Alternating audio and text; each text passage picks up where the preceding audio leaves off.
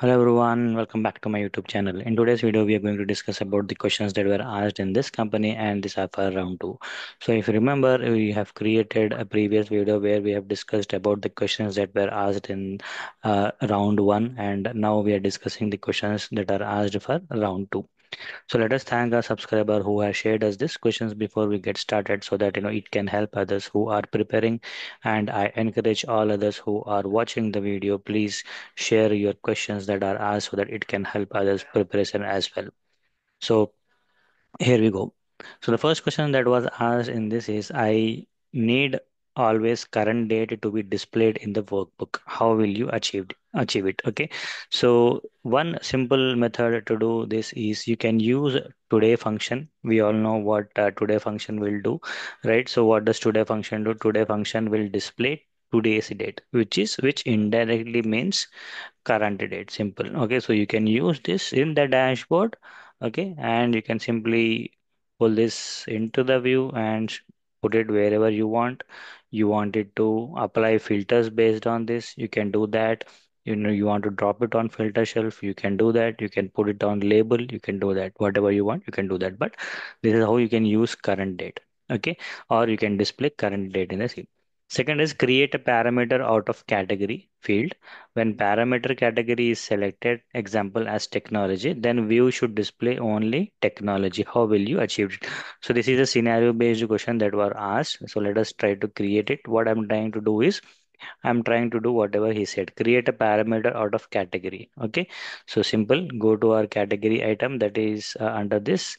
Okay. I'm creating a parameter here. Okay.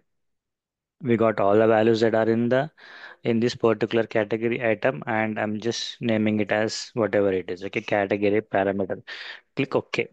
So click OK and click on show painter.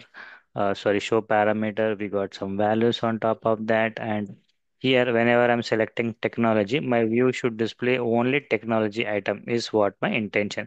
So for that, I'm just preparing my view so that we can relate to it.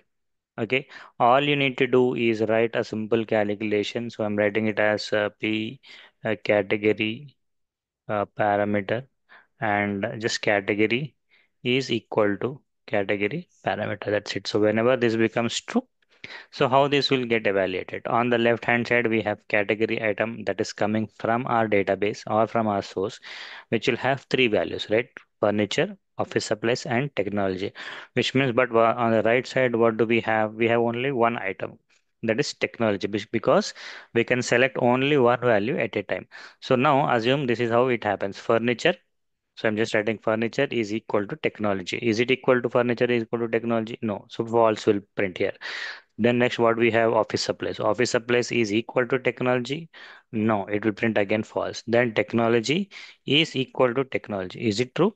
Yes, it is true. Then at any given point of time you take, we will get only true or false, but not beyond that. So it will create a Boolean type. Okay, I'm just clicking on apply. You see true or false. It is creating a Boolean statement. So all we need to do is just take this and drop it on filter shelf. Just select it true from here. Apply. Okay.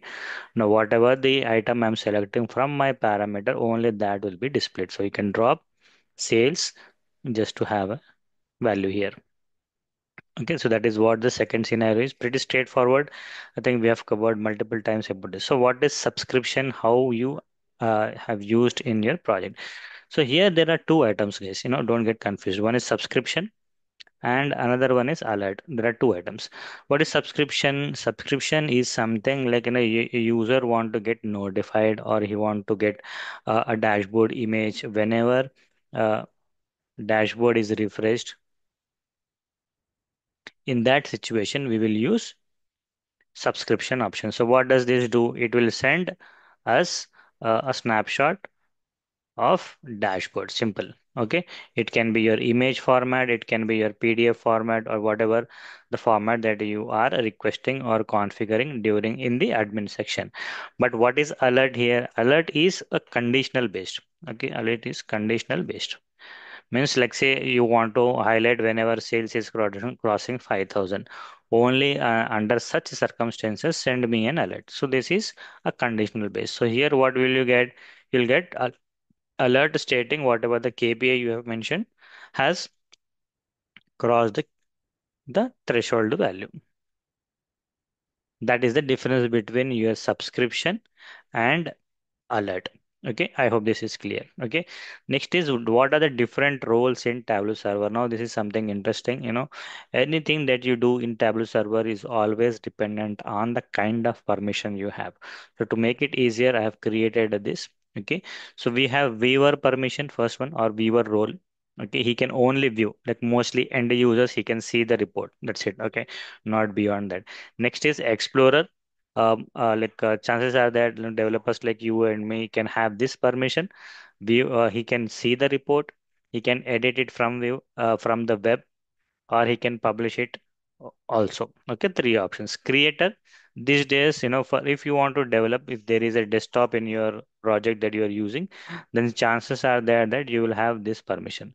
Creator, he is the one who can see the report, he can do web editing, he can do publishing, and he can also create a dashboard from the desktop as well. So creator license, so that's why always you might have heard in real time, we need a creator license, something. This is the new one here. Next is a site admin. Site admin means, like, in an entire server, okay, there can be multiple sites. Okay, so like you are working in one project, that is one site, one site. Your friend is working in a different project, that is one site, like that. Okay, so in an entire space, they will be dividing that into small buckets based on the usage. So that is a site admin. So site admin can see the report, he can do web editing, he can publish, he can create, and he can do admin activities. But when site admin can do admin activities only related to that particular site. Server admin, he can take care of the entire server, owner of your house, something like that. Okay, so these are the different roles that are available in the server. I hope this clarifies. So if you need, I'll just paste this also in the description box, maybe you can take it from there. Okay, so going back to this one next, difference between administrator and creator role, I think we have discussed that. So there was some SQL questions based on having and where clause. Okay, so very simple question, I would say. Write any SQL query which consists of group by, having, and where clause, and explain how it is working with respect to example table. Okay, now user here, the interviewer is asking about having, where, and group by clause, and is asking the working here. Okay, so we can write whatever the statement we want, like say select. Okay, ename sum of sal from EMP, group by ename, something like that we can write. Okay, right. And again, where sum of salary greater than whatever the value we want, like that we can write. Okay, so explain any complex logic that you have implemented in your project. So for this, always have at least one to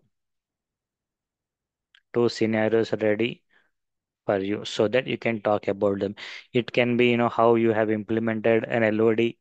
It can be about how you have implemented a parameter use case, or it can be something like how you have created a particular view, or any calculations that you have written, custom calculations that you have written in your project to find out some metric. All that can come under your complex logic.